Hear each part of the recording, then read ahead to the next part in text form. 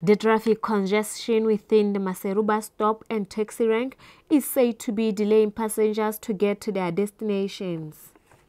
One of the drivers, Mr. Retabile Silas, says some of the reasons behind this are lack of patience and violation of traffic rules. He therefore encouraged drivers to work jointly to overcome this situation.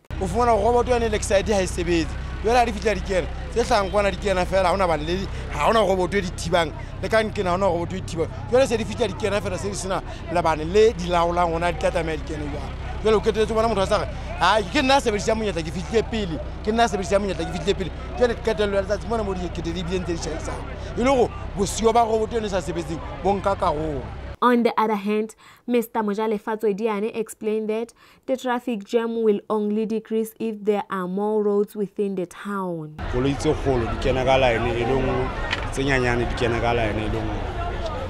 Furthermore, Mrs. Matebel Lotota says they are also affected by the traffic jam as they are now forced to have late night trips to get back home.